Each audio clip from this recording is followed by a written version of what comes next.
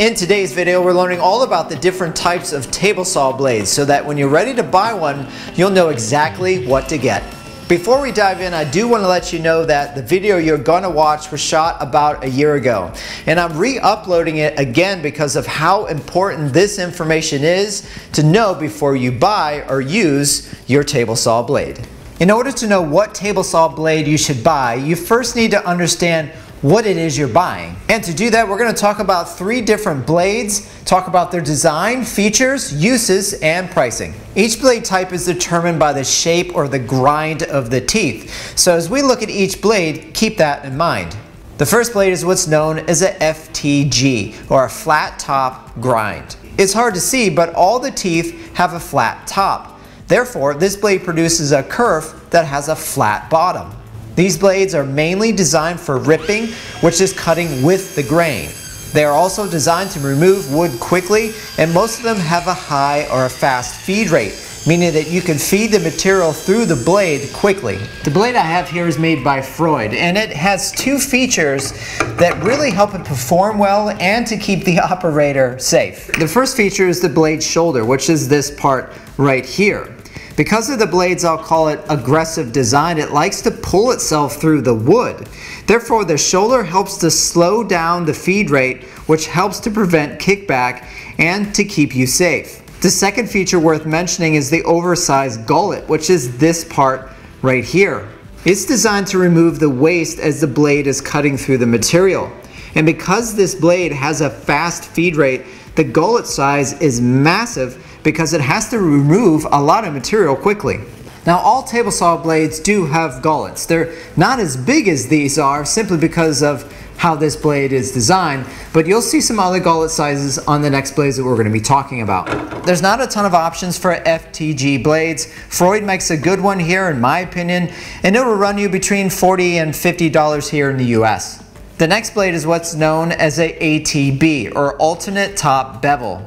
If we look close at the teeth on this blade, you can see that the bevel alternates from the right to the left. Therefore, this blade produces a kerf that has a pointed bottom. These blades are great for cross-cutting, which is cutting across the grain. They're also used in general purpose blades as well as some ripping blades. They're great at cross-cutting because the alternating bevels act as a knife, slicing or scoring the wood to minimize tear-out. Feed rates can vary on these types of blades, but they're nowhere near as aggressive as the ripping blade we just looked at. The features are similar to the FTG, but they do have smaller shoulders and much smaller gullet size, which tells you that these types of blades do indeed have a slower feed rate. Here's an example of a 60-tooth ATB. This is a Diablo, and it's going to cost you about $43 here in the United States. This is a great option because it can be used both in the table saw and over in the miter saw. However, ATB blades can also be used as a general purpose blade, meaning that they can both cross-cut and rip, and they almost always come as a 40-tooth blade. And I have 2 examples here for you. The first blade that I have is a saw stop, which will run you about $40. The other one I have is a forest blade, which will run you about $160 US. And I'm sure you're wondering, why is there such a drastic difference between those 2 blades? Well, the short answer is that the forest blade is simply a better designed, higher quality blade. The next question then would be, is it worth 4 times the cost? And in my opinion, as a new woodworker, absolutely not. There are plenty other things that you can spend that extra money on here in the shop, and you can always add that stuff later on to your arsenal of tools. Now, you may have noticed that these blades actually say combination on them and not general purpose.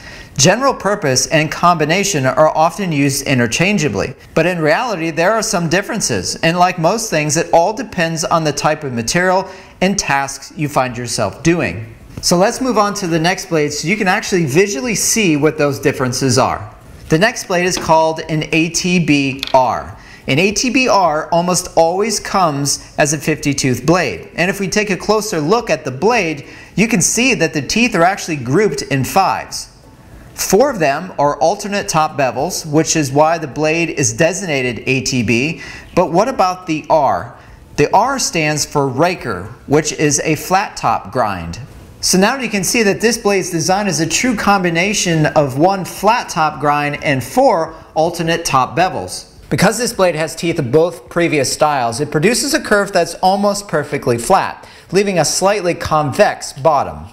These blades are great at both ripping and cross-cutting, and as far as the main features, the one that stands out the most is its unique teeth arrangement.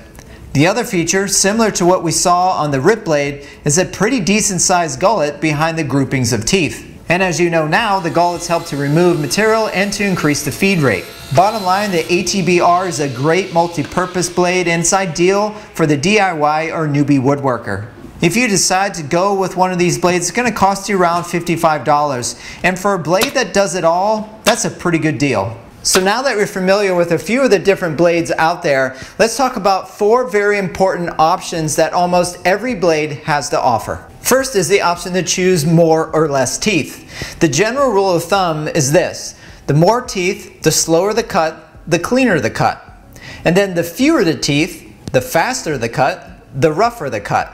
Some blades, like my combination blade here, only comes with a 50-tooth option, so you can't change much there, but other blades do give you more flexibility. The second option is the ability to buy a thin kerf blade. A standard size blade is an 1/8 inch thick, but most blades nowadays give you the option for a thin kerf, which is 3/32. Thin kerf blades were designed and made for saws that were underpowered or when cutting a lot of thick stock. They can of course be used in normal operations as well because they do remove about 25% less material than a standard blade. The last 2 options are specific to the teeth themselves, and the first one is the hook angle. The hook angle is the pitch of each tooth. This angle can be anywhere between -5 degrees and 20 degrees. For example, the hook angle on the FTG blade I have here has a positive 20-degree hook, which makes it quite aggressive. My thin kerf combination blade has a 10-degree hook angle, which slows the cut and the feed rate down. They even make a -5 hook, which gives you a lot of control with fine cross-cut work. The last option that we're going to talk about today is the bevel angle. The bevel angle is how much each tooth bevels to the right or to the left. The bevel angles can vary from 15 degrees to 30 degrees. If you increase the angle, you increase the quality of the cut. General purpose blades almost always have a bevel angle between 10 and 15 degrees because it gives them the ability to make clean cuts and stay sharper longer at the same time.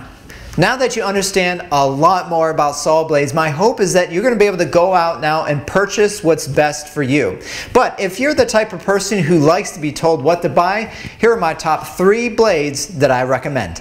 The first blade I would buy is a 50-tooth ATB-R combination blade, which can be used on almost anything. Second, I would buy a 60-tooth ATB crosscut blade, which can be used both in the table saw and in the miter saw. And lastly, I would buy an FTG ripping blade that's great for thick hardwoods and things like 2x4s. All the blades that I just mentioned are made to fit a 5/8 arbor, which is the shaft that holds the blade to the motor. Here in the US, I believe all stationary saws that use a 10-inch blade use a 5/8 arbor. Well, I know today's video was a lot to take in, so if you have any questions or if you'd like to share what some of your favorite table saw blades are, please drop me a comment below. God willing, I'll see all your smiling faces next week. Bye for now.